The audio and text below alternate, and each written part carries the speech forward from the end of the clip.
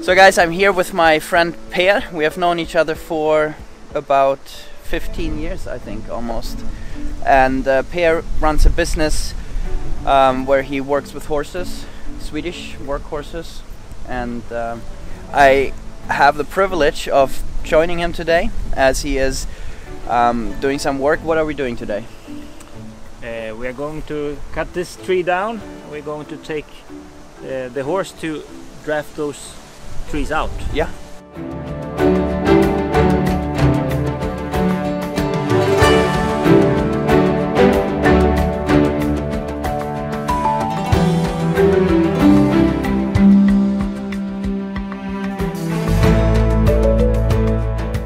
I got up very early in the morning and made my way to the farm even before sunrise. I was very excited to get there. I had been planning on filming Per at his work for a long time, since the beginning of this YouTube channel, and today I got the chance to really watch him do this and visit with him.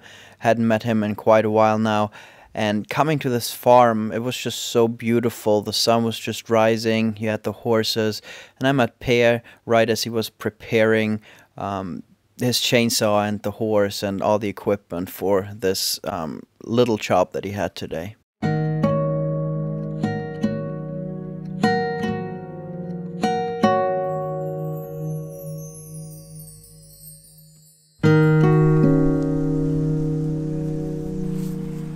Hej på dig. Är det nordsvenskar allihopa? Ja, det här är dotterns ponny i New Forest, men de stora är nordsvenska. Ja. Bort med. Hej på dig. Hej på dig.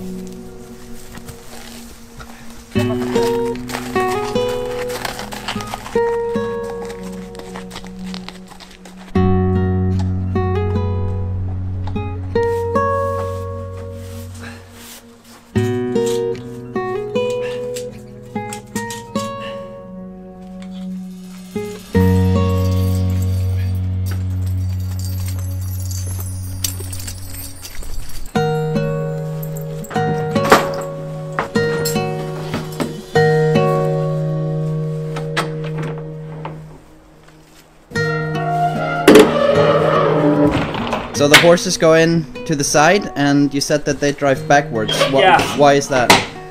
It's better for them. They prefer to stand like that. They've done tests when they put the horses in a truck, big truck, and if they can, they will turn around. Not exactly like oh, this is the front. Not exactly like this, but a little bit like this. So they prefer stand like this. That's interesting.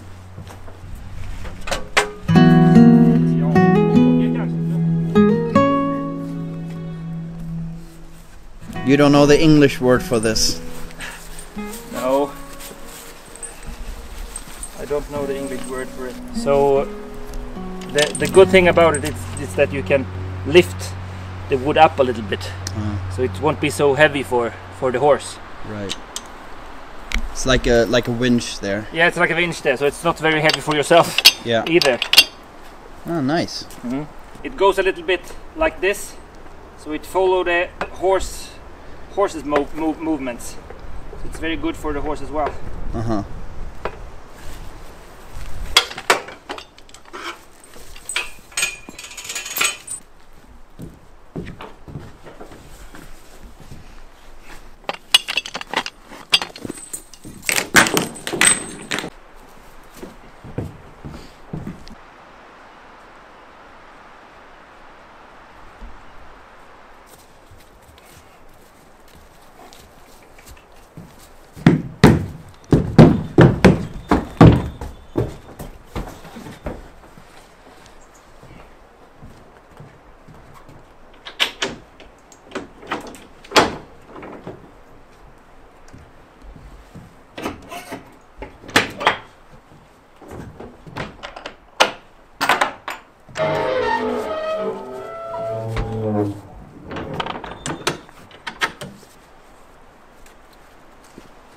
So here he has a mower that he that actually he says the Amish use in the States. So this is an old one, and here this is a new one that also works pretty much with the same principles. It's parked here right now. Would be really fun to come back here in the summer when he actually uses it for hay harvest.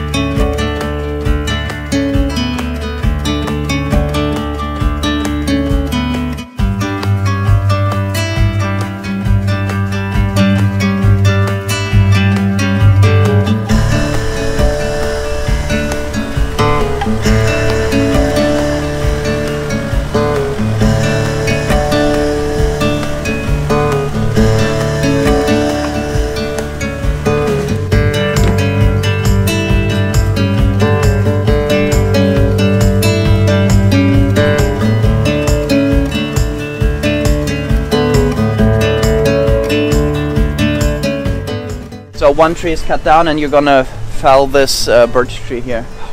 Yeah. Okay. How long do you think that'll take? 1 hour. 1 hour? Okay.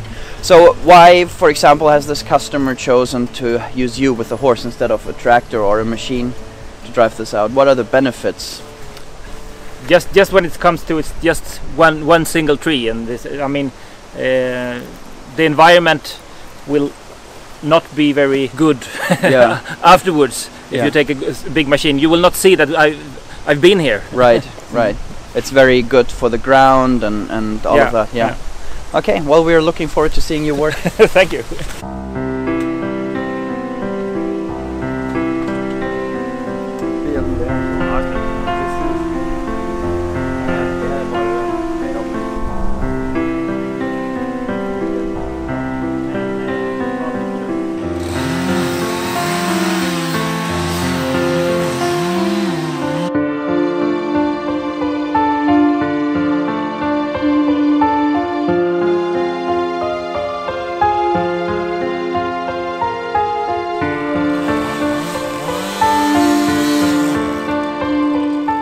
While Per is cutting down the tree and cutting it up, getting it ready, Frey, the workhorse, is waiting here patiently for his turn. I think he knows exactly what is waiting. He's 11 years old and has been doing this for quite a while now. Per got him when he was 3. Now comes the fun part with the horse, huh? Yes, now comes the fun part. He knows what is waiting. He will come down and he looks at what I'm doing. So never be in a hurry with a horse. Yeah. If you come to a new place, let him stand there for a while and feel at home. Yeah.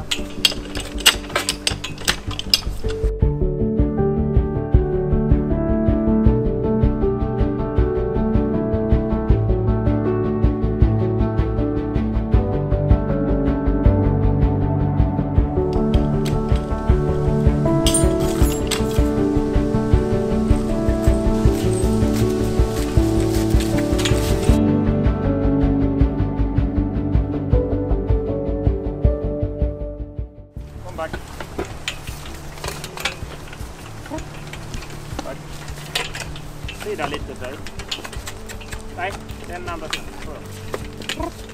Kom back. Kom back. Kom back.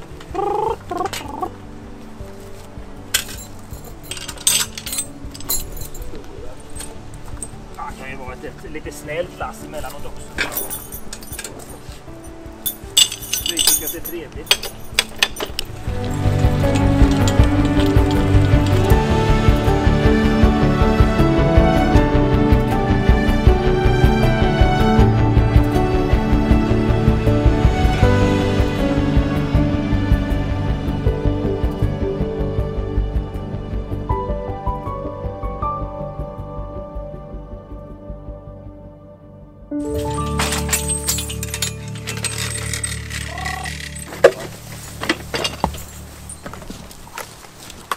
You haven't been working as much with the horses, and you can tell by how the horse behaves. What can you notice is different? He's walking a little bit too fast today, I think, because he's not that trained that he used to be when I work every day with him. So that is what one sign.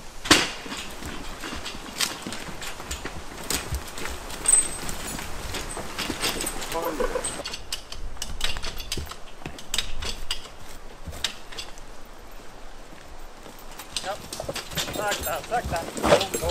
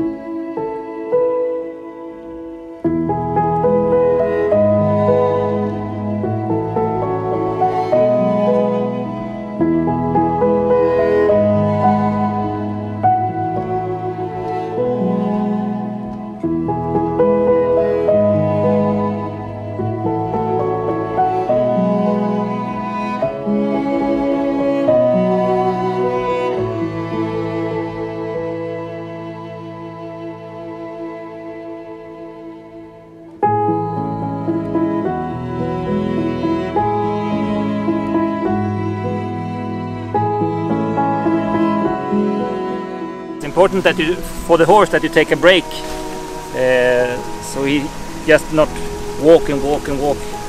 It's not very heavy for yourself, but for him that works all the time. So this rest is important. Otherwise you might have a horse that would be very stressed in this kind of situations. So Per, just explain to me here how just like humans can be right-handed or left-handed, horses can be too. And this horse, he is right-handed, so to say, yeah, even though he doesn't have a hand.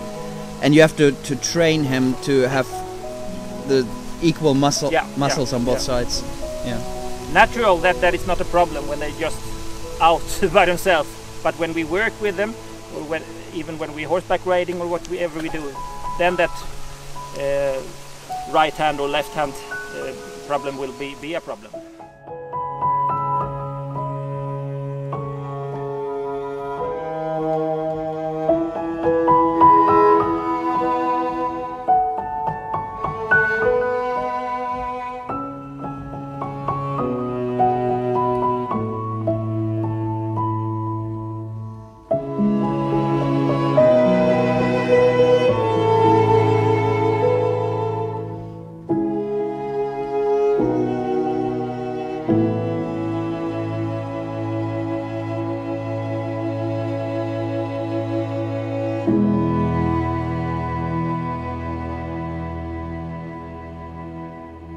I'm sitting here with Per in his beautiful house, and I thought I would ask him a few questions that you might want to hear.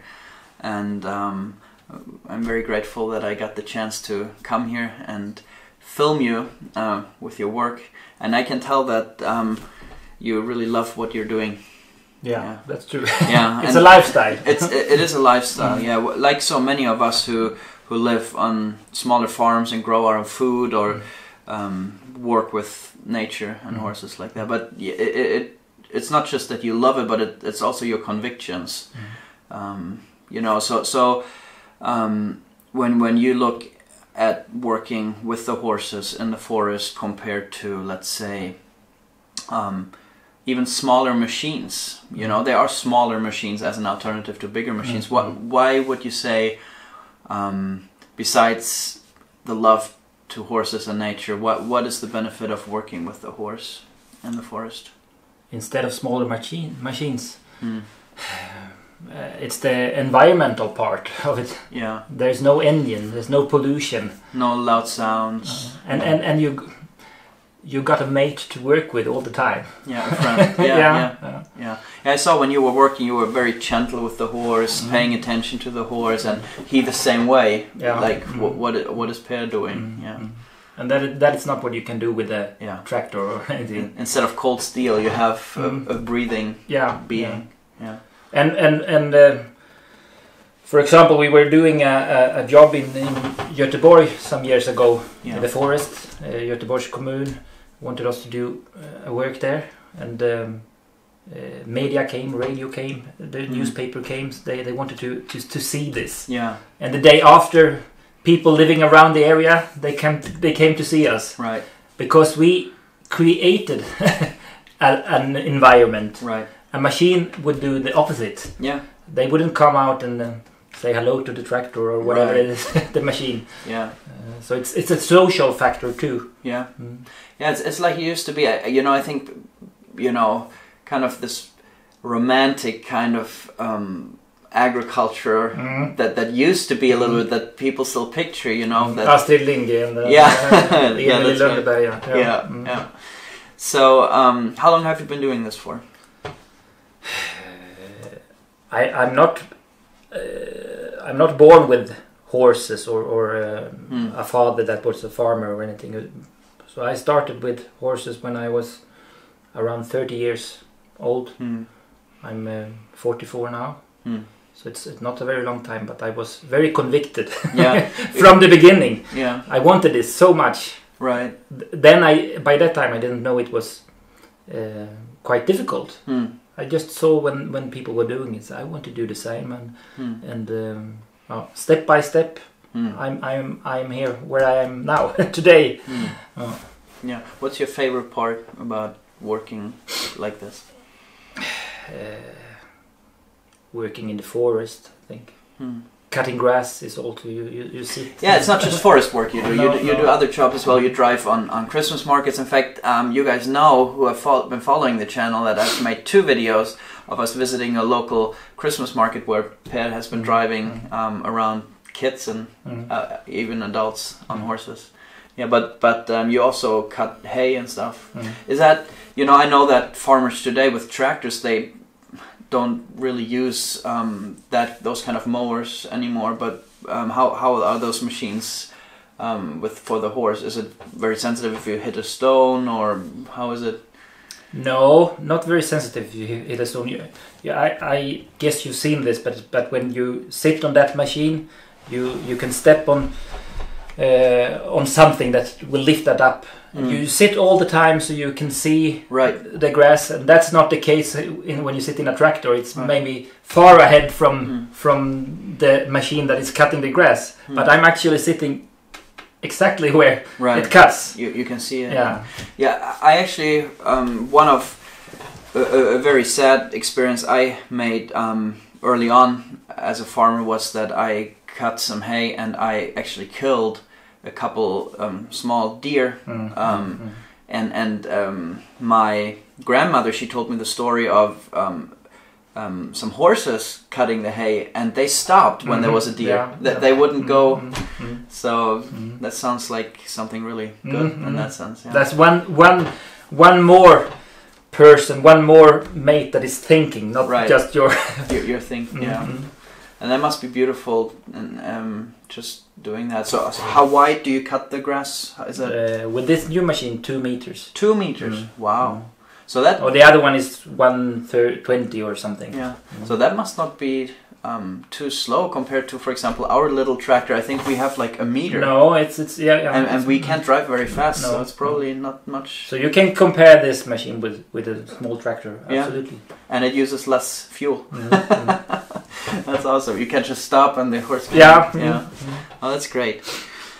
So you also have this little farm. You also have some sheep and a few chickens. Do you grow your own vegetables as well, or no?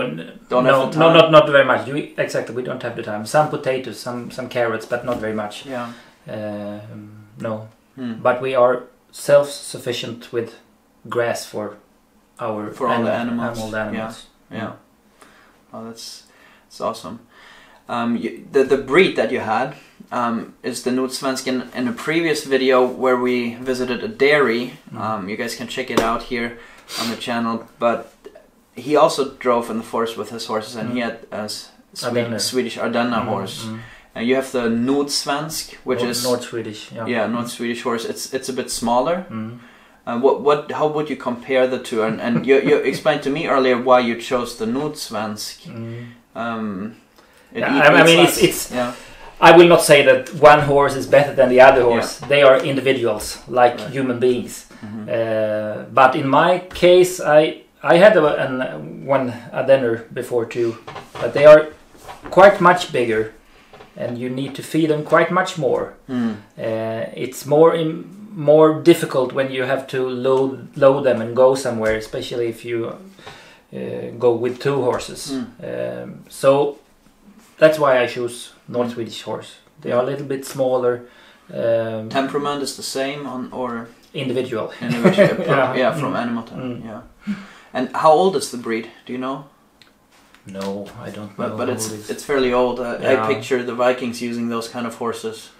Yeah. Yeah, maybe, but they were smaller by that time. Okay. They've been bred for size. Okay. Wow. Yeah, that's really interesting. Yeah, it's the nice thing about this breed is that it's in general quite calm compared to like warm-blooded horses. You could tell that. So you used to do this full time, right? I used to do it full time for some years. As I told you, I haven't worked with horses for a very, very long time, but I worked as a teacher at the school where you were attended, and then I got the opportunity to educate myself, education for horse drivers. So I went there for 1.5 years, and then I started this company, Naturnära Hästkraft, and nature-orientated horsepower. And then I tried to do it full time, mainly in the forest, not only horse driving, but also working with a saw, cutting down trees. But it was hard to get the economical part to get together. Yeah, I think that's something that our viewers would probably want to know. You know, how would that be economically? So why do you think that is that? I would take it that your customers would be people who would really value the things we've talked about. You know, I don't want to damage the forest. Maybe it's a nature reserve you're working on. You want to, protect the environment, and that obviously has its price, right? Yeah. So you won't reach out to the common customer. You can do some work for authorities, different kind of, and then the environmental part is so important that the production is not very important, right? And they can pay you for every hour, but then when it comes to private customers, of course they are very keen about their environment, but they are also interested in the money that they get from the forest, right? It's a balance. Yeah. So something that was really cool, I thought, was when you moved with only using your horses and trailers, right? Yeah. So you had like lots of wagons and put all your stuff on it and moved it. Was that a big event here in the town, or did people know about that? No, they didn't, but it was in the local paper. Yeah. they discover it. You drove all your furniture, everything with your horses. Yeah. Oh, that's amazing. So by that time we had 8 forests and all the forests that 8 horses and all the horses that could go with a wagon did. And my daughter, she had a pony by that time, a Russ, also a Swedish breed. And she drove her own room, her bed, and her sofa, and herself. That's cool. Not many people can say that. No. Yeah. Okay. So yeah, I think this was a really great opportunity for the people to see this. It would be great to come back sometime in the summer, see how the horses cut some hay. You're welcome. Yeah. I think we'll see what the people think, what they will let us know in the comments. But is there anything else that is really close to your heart? Because I can tell, not only do you love this, but you have convictions. You really burn for this. Is there something that you would like to share with all of us? What's the most important aspect of this? And what you, I like horses and working with horses, but the main idea is about this sustainable future. So I don't think we can continue like we've done for many years. So that's the horse is one puzzle bite when it comes to sustainable future, I think. Yeah. And that's something quite interesting that many customers today, like kommun, länsstyrelse, how do you say that? Yeah, like county and cities they are interested in this kind of work and say, maybe you can do this work instead of the machine. They also concerned about image, and so they want to. Yeah, of course. Yeah. I mean, one thing that I've really been promoting on our YouTube channel has been just how the importance of herbivores, of cattle and sheep and horses, animals who just eat grass. You do not need to till the ground. You don't need to grow wheat or oats. You don't need to produce chicken feed for them. That's so amazing that you have this massive animal, a horse, that can do so much for you. And grass grows everywhere. Even places in northern Sweden where you can't grow wheat and you still have grass. And so it's in that sense very sustainable, very good. Yeah. Well, thank you, Per. Thank you. Thank you so much. I think people will really appreciate it. Thank you. Thank you.